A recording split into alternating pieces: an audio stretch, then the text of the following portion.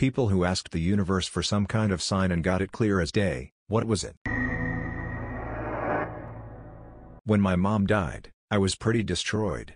We were very close. I was feeling like I couldn't understand how to live in the world without her. One day I was driving home from work, depressed as hell, and I started thinking how much I'd love it if I could get a sign from her, surprising myself a bit, as I'm not at all religious, and I'm highly skeptical about things like signs from the universe. But I missed her so much that I mentally asked the universe for a sign. She really loved birds, so I thought, wouldn't it be cool if it came in the form of a bird? Maybe a sparrow or even a pigeon or something.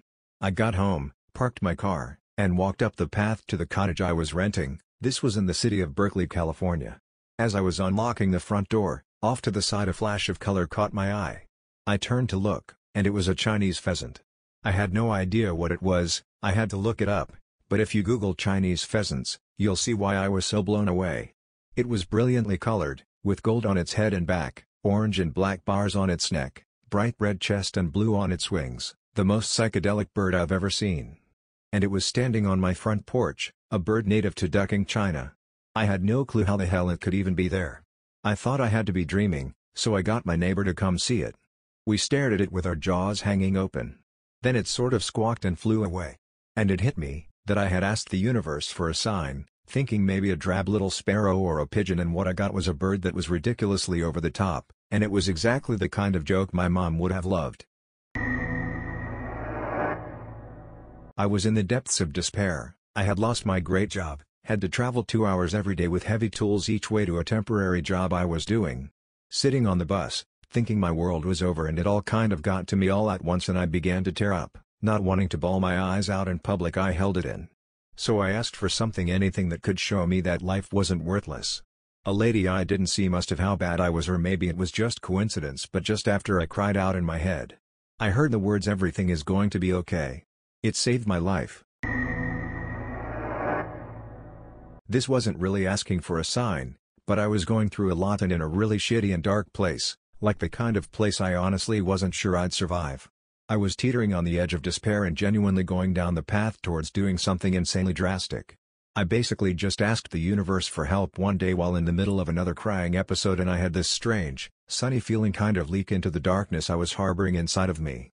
The next day, by chance, I met my group of friends on a video game I played regularly at the time. They lived in an entirely different city and had entirely different lives from me, but we all just clicked.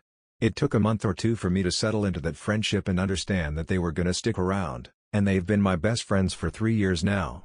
Some of my best memories are from that first summer that I knew them. Recently, all within the space of 2 weeks, I lost my job, my house, my, now ex, cheated on me, and I'm across the other side of the world from my family.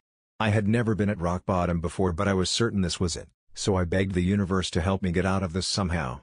Yesterday I finally closed the chapter with my ex, completely got rid of his stuff and put it behind me. I also sent a message to all my friends and family back home telling them how much I loved and appreciated them. Today I got a call from my boss offering me my old job back, was offered a huge commission for my side hustle, digital art, which will pay my next 6 months worth of rent, and will be able to fly back home soon to see my parents. I don't know who is looking out for me, but I'm beyond grateful. All my life, whenever I went to the beach, I had wanted to find an intact sand dollar. I had found lots of pieces, but never a whole one. When I was in my mid-30s, I went with a group of friends to the coast. I was walking alone along the beach in the moonlight close to midnight. I was feeling very sorry for myself in the dark, and really lonely, even though I was with my friends that weekend. I had just started thinking the thought, wouldn't it be a great sign right now to know that I'm loved if I finally found a sand dollar? I had barely formed the thought when I looked down, and right at my feet was an intact sand dollar. I was walking. What would have been a 4-hour drive. And I was walking. I straight up begged for a car to stop and pick me up, and literally seconds later a woman stopped who was traveling all the way to where I was heading. Same town. 4 hours away. What are those odds? I had gotten a job at a retail store and went in for the orientation and to do training. The vibe was kind of off in the store, but I ignored it. I got to the back where the computers were but couldn't shake the feeling of being uncomfortable. In my head I said, "Alright universe. If I'm not meant to work here, show me some kind of sign." Make them send me home for the day or something. About an hour later, a huge storm rolled in and shut off the power in the store. The manager came in and said for me to go home since the computers weren't working and I couldn't do my training. A couple months later and I was working at a new job that I absolutely love. I'm not superstitious at all, but my uncle is. When my nan passed, he went to see a fortune teller who told him that anytime our family sees white feathers around, that's Nan's way of showing us that she's there. I thought it was a load of bullshit and forgot about it. A few years later I was at a music festival. Everything was coated in dirt and dust being churned up by thousands of people's feet. Even the air was so thick with dust it was making it hard to see and breathe. I was on the edges of the mosh pit when I started to have my first panic attack. I'd never had one before, didn't know what was happening to me and I was terrified. I felt like I was being crushed and like I was the only person in the world at the same time. I remember desperately thinking I don't want to be alone. I don't want to be here alone. I crouched down in the middle of the dirty dusty crown and when I opened my eyes there was a single white feather on the ground right between my feet. It was perfectly white, no dirt, not stepped on or anything in a mosh pit. I stared at the feather until I could get my breathing under control and get out of there and I still have that feather. Lottery tickets. I was always curious about lottery tickets but never wanted to indulge in it. One day in a grocery store, I told the universe, I am going to buy a lotto ticket now, not the grand bumper ones, just a simple scratch one, for the first time in life. If I win a prize, I'll take it as a sign from you and never buy it again. I bought a ticket for $3, scratched it and won $500. I smiled and donated $250 of the amount. Enjoyed some good food multiple times with the other $250. Never bought or looked at a lottery ticket again.